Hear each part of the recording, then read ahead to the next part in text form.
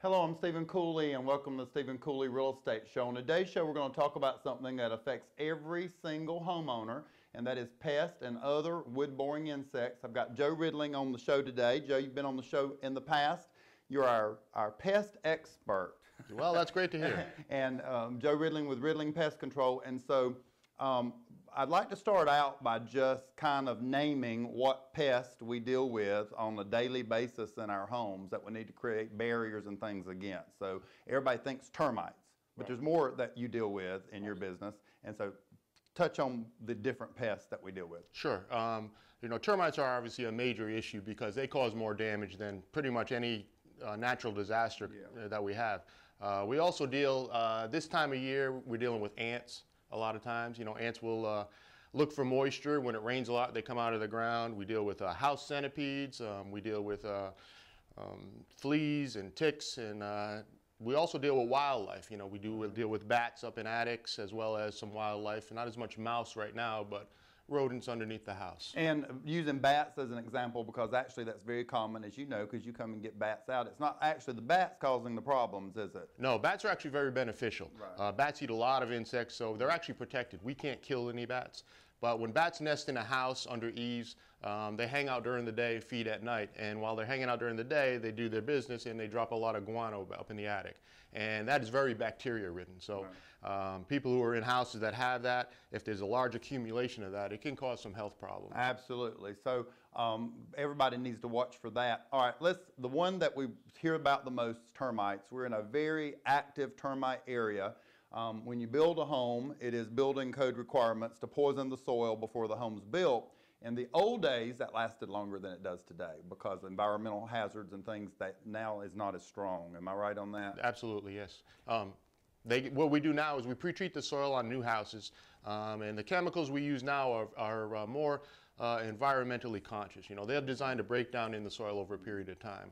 But the key to all termite prevention is monitoring. Keeping an eye on it, checking the house once a year, having someone crawl underneath the house if it's a crawl space, or look around the outside and inside if it's a slab. And the very basics is a termite is a bug that eats wood, right? That's exactly right. So if I'm home, the best way to know if I've got termites is to call you out and for you to do an inspection to see if I've got them. But what are some signs inside a home for just a homeowner to see that might be signs of, I've seen pictures fall off the wall from termites eating behind the wall. So what are some basic signs that you could see as a homeowner that would let you know you've got termites? Yeah, termites are actually the only bug that we know that we deal with here that eats wood. Other bugs will tunnel in wood, but termites eat wood. We did one termite work a couple of weeks ago, and they had actually tunneled into the wall and eaten through the sheetrock. So small holes on the baseboard, paint that looks like it's flaking away would indicate that the wood behind it's been eaten. In the spring, early spring, we talk February, March, April, that time, the termites will swarm. So a large amount of bugs flying out obviously will indicate a termite activity. Okay, and I've seen in hardwood floors the little tracks where they've eaten the hardwood floors. Also, tell me about termite tunnels, because that's a sign too. Yes, when we go under houses or when we go in garages specifically, we look for termite shelter tubes. The termites here are subterranean termites, so they live under the ground, and the only way they can eat the wood is to get up to the wood in the house. So they climb up the brick walls and they build these tunnels out of dirt. You bring the dirt up, make the tunnel, eat the wood, and bring it back down to the colony. So that's what we look for. They look like little highways of termites. Yeah, absolutely. And I've seen a lot of those before. So if my home's not treated, the best thing to get under is a treatment bond that guarantees you don't have termites. So explain what that is, because a lot of people don't understand exactly what that is. Right. We can do termite prevention even if you don't have termites. If the house has been pre-treated, typically 8 to 10 years, you probably need to get it treated again. What we do is, I've got one scheduled for next week. The gentleman doesn't have termites, but he doesn't want to worry about termites, and he said, just go ahead and treat it. So we'll go out there, treat around the house, basically put a chemical barrier in the soil around the home. So if termites do show up, they go through the barrier and will get killed off. And we present him with the bond, which is basically a guarantee against termite reinfestation. Okay, and there's also a bait system that can be done. I walk around homes and I see these green little caps out in the yard. Tell me about that. Yeah, that's a termite bait or monitoring system, and what we do, that's another option. What that does is that puts termite bait stations around the house. Every 10 feet we sink a little, it looks like a large golf tee into the ground, and basically it's got wood in it or bait in it at the time.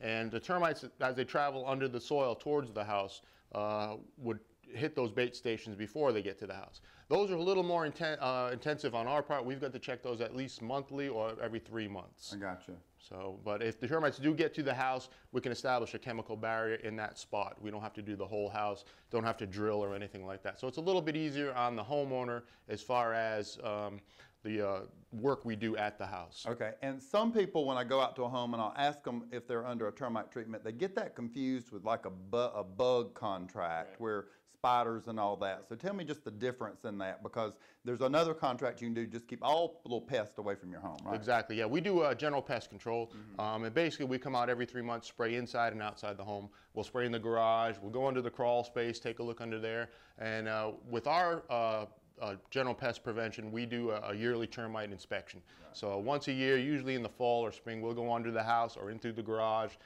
just check for termites. And it is separate from termite protection, but it can be combined with a termite bond. Absolutely. When I go out and put homes on the market, or we're selling a home to a buyer, I love to hear that the home's under a termite bond, because that really guarantees that there's no termite damage to the home. The most damage I've seen in our area is 50% of the home value was destroyed by termites. And so this is something very serious that can ruin and destroy the whole entire home. And just to note, your homeowner's insurance does not cover termite damage. Not at all. It covers storms and hailstorms, which we've recently gotten, and all those type things, but it does not cover wood-boring insects. And so this is something that could really destroy a home. There's homes in the country that's been torn down from termites, and there's been homes in our area where they have to put a whole entire tent over the house to fumigate it, and really gave that home a stigma even to this day. So you definitely want to get in control of that, and it's really not that expensive to have them under bond. No, when you consider the value of your home, usually it's your largest asset, your home. So I mean, the percentage, a typical termite treatment can run on a large home, maybe into the thousands, but usually it's less than that. Less than $1,000. So that is something you definitely want to keep in mind. I encourage everybody in our area to have termite treatment. Okay, Joe, we've told people about how to detect termites in their home, how to treat the termites, how to prevent the termites. Let's tell folks how to get under a termite bond. Will you please give us your information so they can call and get a termite bond? Yeah, I sure will.